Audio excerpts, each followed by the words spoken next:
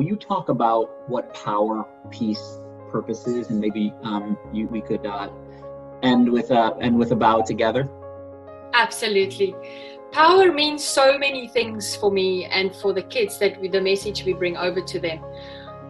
We tell them that they are powerful martial artists. They can conquer this.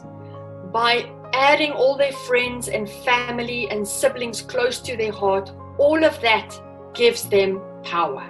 All of that makes them strong. They're not fighting alone. So that power really for me represents you that are fighting, including everyone else. And that makes you a powerful martial artist.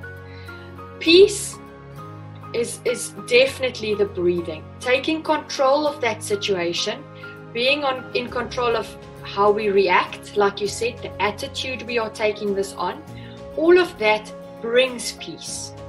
Along with the breathing techniques, and we've got quite a few of them, just brings the whole body down to a manageable level. Because in stress and havoc and fear, the brain blocks. And it's like we have no idea how to go forward. So peace is literally that, bringing that calmness through breathing. And purpose, as you know, is to teach the world. And that's my favorite part of asking the kids, because they love shouting out to teach the world. And something I add with teaching the world is I always tell the kids, we can't teach anyone by pointing fingers. We teach by being a good example.